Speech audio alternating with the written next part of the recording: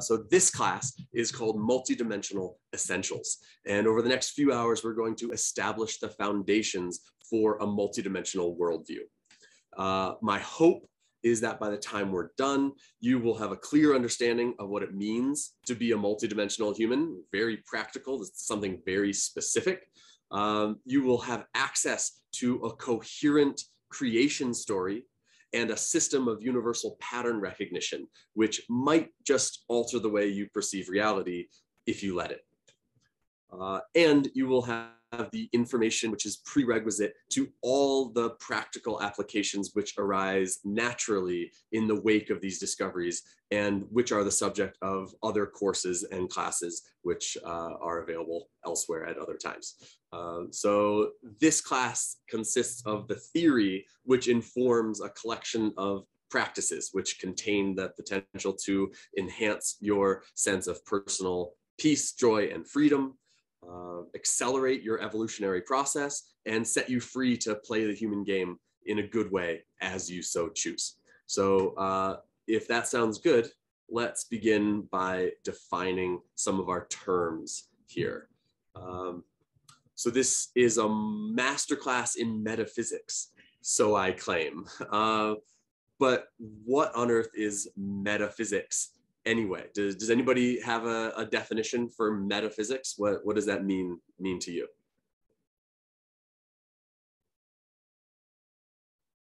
I think beyond the traditional view of like the space-time continuum, something transcendent beyond the traditional view of space-time. Yeah. Feels like there's like a personalness to it. Whereas like physics seems like it's just happening.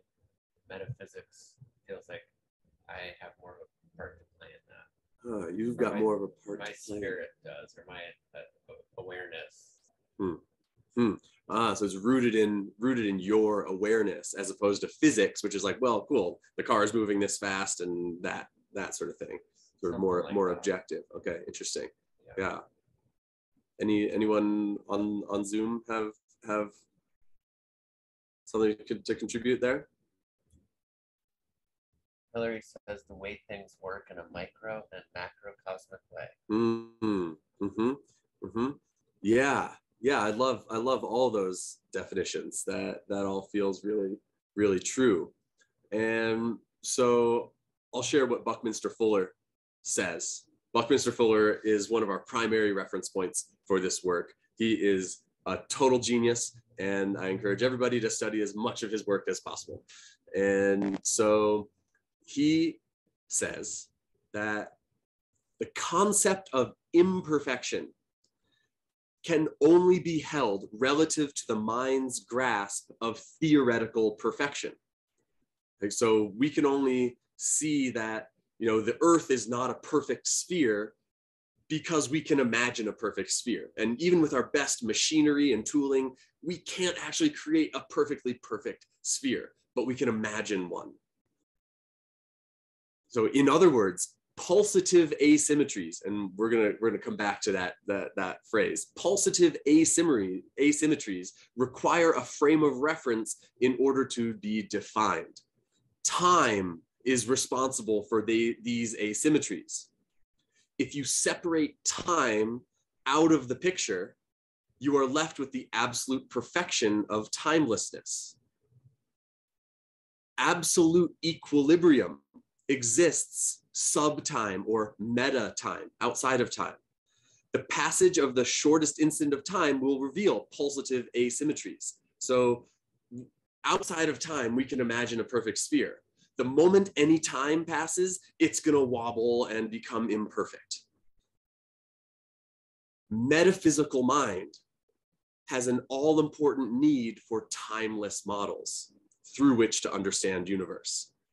So this is our understanding of what metaphysics is. It is the abstract conceptual models upon which observable reality is based, but can never actually exist themselves.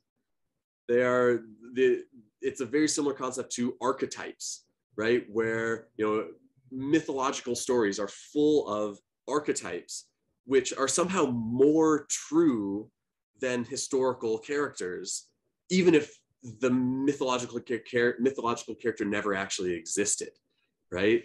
And so this is this interplay where metaphysics relates to physics the way mythology relates to historical fact.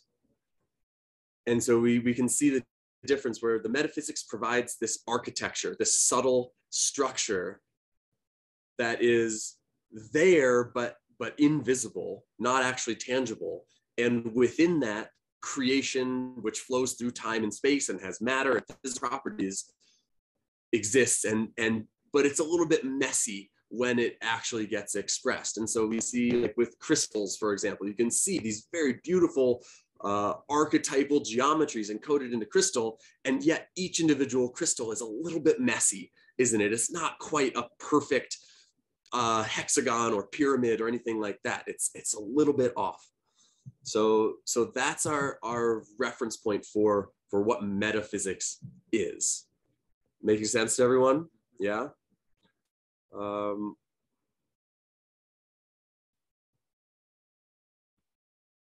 Yeah, metaphysics provides the invisible superstructure within which all of observable existence arises.